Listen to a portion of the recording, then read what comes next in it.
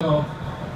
all the things which have been done over the past 20 or 25 years by incoming Conservative governments are wrapped up in what we in Australia certainly used to call economic rationalism, what's called sometimes elsewhere neoliberalism, or I personally use market liberalism, an ideology which says that a government should get out of the way of the private sector, that it's really the financial sector that should be driving the economy, that it's things like AAA ratings that are the true measure of an economy's performance. That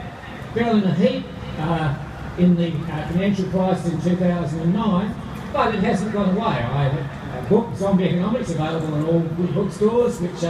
points out how these ideas, although completely discredited in reality and losing their grip on the minds of the public, nonetheless keep on going, and nonetheless in particular saturate the thinking of the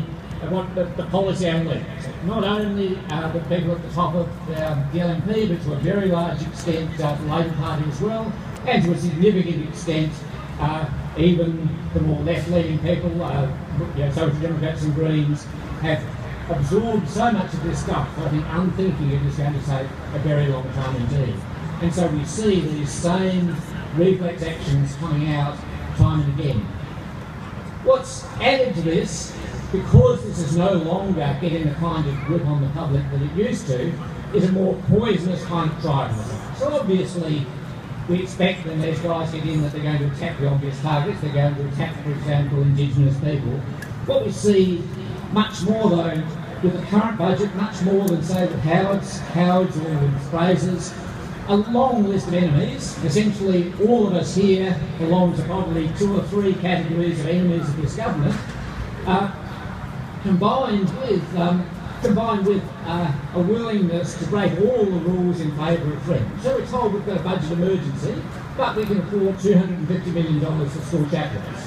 And not only that, even though something like half of school-age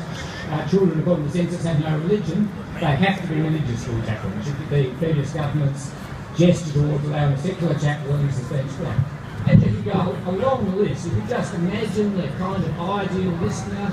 of Alan Jones or ideal reader of Andrew Bolt, there are handouts across the board to the